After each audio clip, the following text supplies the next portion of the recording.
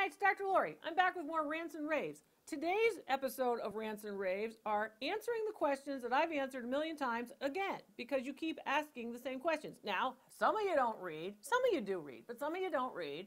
Some of you are like, oh, well, I want to know about this answer. I want to know, is this the question? Now, it might be that you personally, or this person has never asked this question and didn't see when I answered it many other times. But I have patience, so I'm going to answer them again. But I want you to get this, because this will help you. These rants and raves will help you to understand these concepts that can help you make money if you're reselling, or build a good collection for yourself. So here's the first one. Are reproductions worth anything? This all drives me nuts, okay? Because this has been asked a million times, and it's all about reproductions. If you want only originals, fine, go out and only get originals. But let me tell you, in the 21st century world, there are a lot of reproductions out there, and a lot of them are worth a lot of money. Oh, gosh, Dr. Lori, I had no idea. I know you had no idea, because you're not reading and you're not listening and you're not doing it. I want to help you. So here's what we have to do. First of all, reproductions can have value. Now, they may not have as much value, and usually don't have as much value as the original, but they can have value. So you don't have an actual, real, authentic Tiffany lamp that's worth, I don't know, somewhere around $800,000, $900,000, but you've got a knockoff or a reproduction Tiffany lamp that's made very, very well, and that one's worth thousands of dollars. Well, that's something. Then you say, are they worth anything? Well, what's anything? Anything, is that $1,000? Is that $10? Is that depends on your financial status, right? Anything to me is going to be different than anything to, somebody who has, multi-billions of dollars. That's the way it goes. So that's one of the things I want you to think about. The other thing, something that is a reproduction of a piece made by a famous designer or a famous maker, right, won't be worth as much as the original, but will be worth money. I've said it over and over and over and over again. So there's that. So yes, it is worth something. The other thing that you need to remember with respect to reproductions is what type of reproduction. Some things are inherently reproduced. What does that mean? Well, that means that prints, for example, lithographs, etchings, engravings, and such, get a Rembrandt print, for example. It's going to be worth something, right? But it is inherently a reproduction, because prints are reproduced. That's the function of an original, a print, for example. So you want to think about that. The other thing you want to think about with respect to this question, which I've answered 100 times, is reproductions are not a bad word. Sure, it's not as valuable, it's not as close to the artist's work as an original, but it still can have value. Okay, I think we answered that. Here's the next question I got. Are all things marked Occupy Japan valuable? Okay, so first of all, what's all things? What things are we talking about that may be marked Occupy Japan? So you get an object, I don't know, I guess a thing might be an ashtray, a figurine, or those are the things we're thinking about. And on the bottom of it says, made in Occupy Japan. So you want to know, are any of them that have that marking, are they all valuable? Well, of course they're not all valuable, right? They don't all have value, but here's the thing. They're going to have a value that might be different. So you say, well, what does it mean? Well, are they all ultra valuable? Everything has a value, everything. It just depends on whether or not it's a high enough value to make you look the other way or to make you buy it, right? So that's the first thing about it. Are they valuable? Well, what's valuable, right? That question comes up all the time. What is your definition of something being valuable? More than $5, more than $500, more than $5 million. It depends on you and what you think value is. Of course, made in Occupy Japan is another situation. A lot of people say, oh, it's made in Occupy Japan because it was early. So a lot of people who had family who were living after World War II would see this and say, oh, my grandmother always said that was invaluable because it was made in Occupy Japan. It was made after the war being World War II, after 1945. So that's one of the things. But, just because it says that doesn't mean it's inherently valuable. If you see something that says made in Germany, made in China, made in Italy, made in, the Czech Republic, that doesn't mean that they're necessarily valuable. That is a mark that indicates for export where the piece was made, because there's a law that requires it. That's what it is.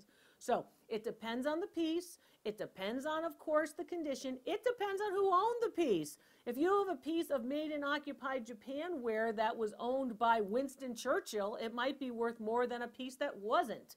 So again, lots of factors go into it, but when you ask a question like, are things from marked made in occupied Japan valuable, you gotta be more specific. And I get lots of questions about Beanie Babies, and here's one that I get a lot. I have the Princess Diana Beanie Baby. It's called the Princess Beanie Baby, the purple bear. I have the Princess Beanie Baby, and it has all of the aspects that you talk about, all the criteria and traits that you talk about in your videos, Dr. Lori, except a previous owner cut off the tags and put it into a Ziploc storage bag, a plastic bag. Does that impact value? Well, except, that's like, oh, I have this except all these other things have happened to it. Well, you don't have the thing that has the high value because yours has that exception. So that's the first thing, right? So if you have, and lots of things impact value. So, first of all, many of the aspects about Beanie Babies have to do with tags and have to do with condition. So those are two factors that are very important. So if you don't have those factors, yes, the value has gone down. But it's going to depend on the object. It's going to depend on what kind of condition it's in and whether or not you even have the right type of object. You may not even have a Beanie Baby. You may think it's a Beanie Baby. You may be wrong about that. So I'd have to see. It's going to depend on the object. However, some of these objects that might have something wrong with them could still have significant value, right? Here's an example. You've got a Cartier ring. You know it's Cartier. It's clearly marked. It's tested. It's got 25 diamonds, but the 26th diamond is missing. Well, that's still a valuable Cartier ring, right? Then just, go replace that diamond. There's one of the solutions, but the fact that you have something that's valuable to start is going to be important. Okay, but with the exceptions, when you start to do it's accept this, accept that, accept this, then you're going to devalue these pieces. But, again, over and over again, it's I have this and it's like it, it's close, but I've got all these other problems. Those other problems impact value. So again, over and over again, well, mine is the same, it's basically the same. No, there's nothing basically the same about your Beanie Baby that has tags cut off. Those tags are cut off, that value goes down. This one's a winner. I have a painting, it's not signed, is it worthless? Somebody asked me that question again. Well, is the Mona Lisa worthless? She's not signed. That painting is not signed by Leonardo da Vinci, right? Again, if it's not signed, that doesn't mean it's automatically not valuable, right? Just because it's not signed doesn't mean it's not valuable.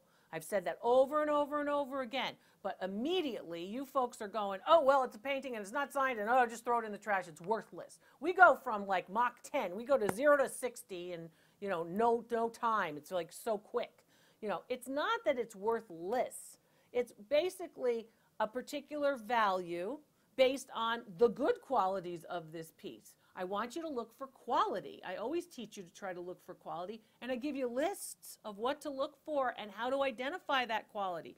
Signatures are not the end-all, be-all when it comes to works of art. They don't have to necessarily be signed to be valuable. Many unsigned pieces are valuable. So it's not, oh, it's not signed, worthless, throw it out, forget it, throw it in the trash, it's gone. I've shown you on Real Bargains a million times these people who are finding things that are unsigned that actually have a lot of value. So you want to think about that. But no, if it's unsigned, that doesn't mean that it's worthless. Forget worthless. Get that out of your vocabulary. These pieces are not worthless. We have to identify what they're worth. And finally, a comment. Hi, Dr. Lori, I'm 25 and I love antiques. I have my grandmother's china and I love it. It makes me happy. It's from the 1930s and it makes me happy. Thank goodness somebody gets this. All of these people who are saying, oh, kids don't like antiques, young people don't like antiques, no one loves the antiques. Hey, please, this is so inaccurate. It's not even funny anymore. It's all these people who want to really give license. They want to get a get out of jail free card. They want to have permission to say, oh, nobody wants my antique, so I'm throwing everything out because I don't want to be bothered. Okay, fine. You don't want to be bothered, don't be bothered. But that's not really what's going on here. What's going on here is you don't want to be bothered. You don't want to deal with it. You don't want to do appraisal. You don't want to deal with the things. You don't want to really have the conversation with your kids or your grandkids about these objects. So you just use the blanket, oh, kids don't care about it, nobody cares about it. None of the young people care about art antiques or collectibles. First of all, people go through phases, all different phases of your life. Remember when you didn't want to be seen with your mother or father out in public, when your friends might see you, and then you grew out of that phase. You know, that was sort of one of those things that you grew out of.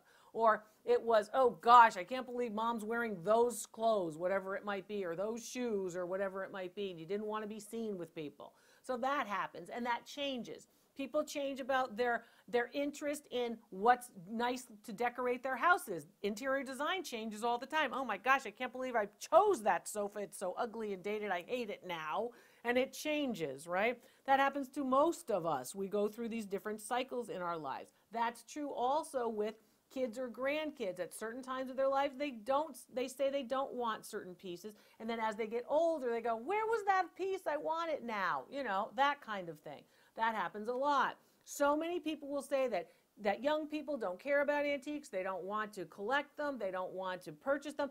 I have many, many, many very youthful clients, very youthful followers, very youthful fans, you know, in their teens, in their 20s, and even younger than that, little kids who follow me who go, I love old stuff. I love the history. I love it all. Thank goodness somebody's writing in.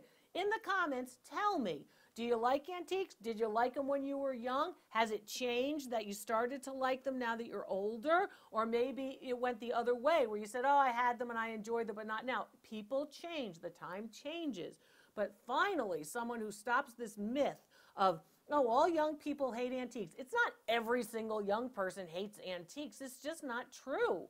It's just not true that this is the case. This is one that I really am so tired of hearing, and it's so, so mistaken. It's such a big fallacy that people will say, oh my gosh, no, none of those young people like antiques. Ask your granddaughter, ask your grandson if they want something of yours. You know, I have not yet found a grandson who didn't want his grandfather's fishing rod or his baseball glove or something like that. I haven't found one out there yet.